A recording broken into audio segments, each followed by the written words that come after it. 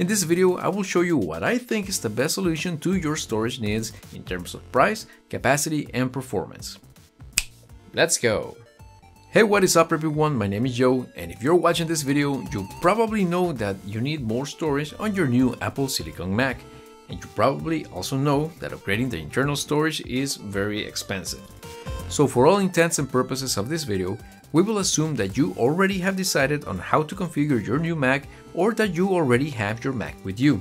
So, the SSD that I chose was the Western Digital SN770 with a capacity of 2 TB.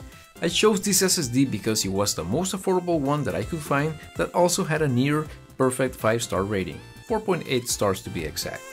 Western Digital is also a well-known brand. Now, I will show you the real speeds that you can expect in your Mac in just a minute, but I wanted to take this opportunity to mention that there is a newer version that costs only $10 more and is a lot faster, at least in theory. It is the SN850X and its maximum rated transfer speed is over 7,000 megabytes per second. Yeah.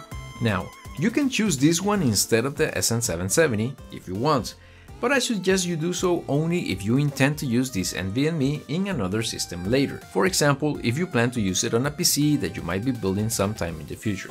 This is because when using the SN850X on an enclosure on your Mac, it's going to have the same exact performance as the SN770 that I am recommending. Also, the SN770 can sometimes be found cheaper. I actually bought it for $150 US. As for the enclosure, I chose this one made by 𝚑𝚗because it was the only one that I could find that met all the criteria that I was looking for. It had to be Thunderbolt or USB 4 for the fastest speeds possible. I wanted it to have compatibility with all USB-C ports. I wanted it to have a metal build for good durability and heat dissipation. I know it's subjective, but I wanted to have good looks. And of course, I wanted the best possible price. Speaking of which, I will link all the items mentioned in this video down in the description. If you buy from these links, I will get a commission at no extra cost to you, and you will still get the best price possible. That's a good deal. Alright, so let's move on. Setting up the SSD in the enclosure is very straightforward. Basically, you unscrew the lid with included screwdrivers, you slide the NVMe in, you screw it in place, you apply a thermal pad, and you screw the lid back on. Then you plug the enclosure into a USB 4 port in your Mac. If you have an M1 Max Mac Studio like I do, only the 4 ports on the back are USB 4, so plug the disk into any one of those 4 ports in the back. For the M1 Ultra Mac Studio, as well as the Mac Mini and the MacBook Pros and MacBook Airs, you can use any of the USB-C ports and you should be just fine. Once plugged in, macOS will complain that the disk is unreadable. Don't worry, we just have to set it up.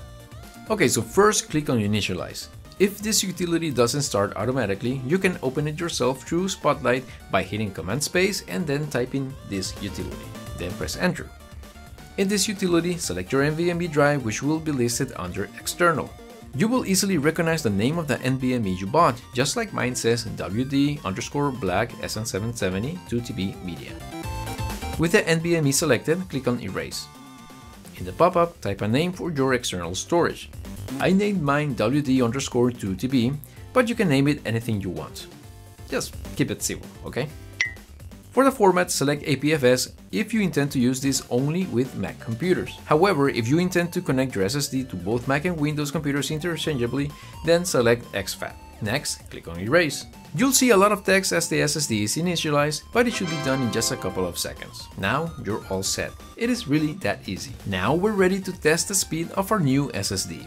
I first did a speed test of the internal SSDs, to get a baseline. As you can see, my Mac Studio with a 1TB internal SSD averages 4,800 megabytes per second when writing and 5,300 megabytes per second when reading. The SN770 in the 𝚑𝚗 enclosure reaches transfer speed that average about 2,700 megabytes per second for both read and write. As mentioned before, the upgraded version, which is the SN850X, transfers at this same exact speed. This means that there is no benefit to choosing the faster NVMe because the 𝚑𝚗 enclosure caps the transfer speed at 2,700 megabytes per second. In case you're wondering, I did search around a lot and this was the fastest that I could find. Do let me know if you happen to know of a faster enclosure. I know this may not sound impressive at all if you compare it to the speeds of the internal SSD. However, To give you some perspective, I moved over 177 gigabytes of video files from the internal SSD to the SN770 in less than a minute. That's insane. In another test, I transferred over 13 gigabytes of video files in less than 4 seconds. So, sure, the Acacia's enclosure may not reach the NVMe's rated speeds, but even so, this is likely more than enough for almost any workflow. For example, for video editing, I know for a fact that a drive with a transfer speed as low as 750 megabytes per second will let you edit 4K video with little to no hiccups. Mostly little hiccups. In fact, this solution is roughly 1000 megabytes faster than the internal SSDs on the base model Macs with M2 processors. So there you have it.